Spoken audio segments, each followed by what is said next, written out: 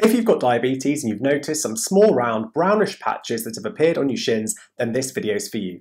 In this video, we're going to be talking about a skin condition called diabetic dermopathy, including what causes it, what it typically looks like, including lots of clinical photographs, risk factors for developing it, and finally, ways to prevent this. If you do enjoy the video and learn something new, then please remember to consider liking the video and subscribing to the channel for weekly medical education content. So let's start off by exploring what it is. Well, diabetic dermopathy is a skin condition characterised by light brown or reddish, oval or round, slightly indented scaly patches, most often appearing on the shins. This is why they're called shin spots. It's a harmless skin condition and it can't be spread to other people. So although these lesions may appear in anyone, particularly after an injury or trauma to the area, they're one of the most common skin problems found in patients with diabetes, and they're observed in almost 1 in 3 individuals with diabetes.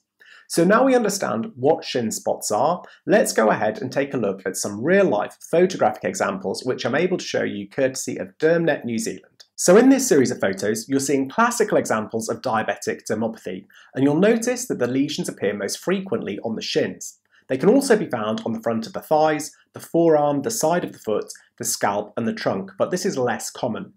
Normally they'll be round or oval shaped, reddish brown in colour, but this will depend on the patient's skin tone, initially scaly but then can flatten out and become indented, and they can commonly occur on both shins. The presence of 4 or more lesions is almost always limited to patients with diabetes, and it's important that people presenting with shin spots who are not already diagnosed with diabetes should undergo further investigations to rule out the possibility of early diabetes. So now we know what they are and what they look like. Well, what causes diabetic dermopathy?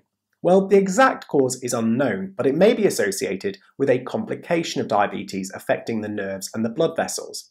This is because research studies have shown the condition to occur more frequently in diabetic patients who've got retinopathy, which means damage to the blood vessels in the eyes, neuropathy, meaning damage to the nerves, and nephropathy, meaning damage to the kidneys. Diabetic dermopathy does tend to occur in older patients or those who've had diabetes for at least 10 to 20 years. It appears to be closely linked to increased glycosylated hemoglobin, which is also known as HbA1c, and this is an indicator of poor blood control of blood glucose levels. Because the lesions occur over bony parts of the body, such as the shins, it's thought that shin spots or diabetic dermopathy may be a magnified response to an injury or trauma to these areas. Studies have shown that shin spots have appeared in response to trauma with heat, cold, or blunt objects. So what puts you at risk for developing this skin condition? Well, having diabetes mellitus is the most obvious risk factor, and if your diabetes is poorly controlled for long periods of time, this also increases your risk. The longer you've had diabetes, the more at risk you are for developing diabetes-related dermopathy. Your age is also important, so people who are over the age of 50 are more likely to get this, and people who are assigned male at birth are also more likely to develop shin spots. So moving on now, people might ask, what is the treatment for diabetic dermopathy? Well, diabetic dermopathy lesions or shin spots are harmless. They usually do not require any treatment and they can go away after a few years, particularly following improved blood glucose control. Some people do use makeup to help cover the patches, and others might use a moisturising emollient cream to help improve the appearance and texture of the patches. And as a general rule of thumb, it's important to manage your diabetes as well, so to avoid further complications. As I've already mentioned, the main way to try and prevent these diabetes-related dermopathy lesions from occurring is to manage the diabetes. So this will involve checking your blood sugar regularly, taking your insulin or medication on time, seeing your health provider annually to make sure that you're keeping up to date with your diabetes management and that you've got a personalised plan to help do this, exercising regularly, eating healthily, and most importantly, asking for help. Diabetes management can be confusing and difficult. If you're struggling to manage your diabetes, please do reach out to your health provider. We're more than happy to help.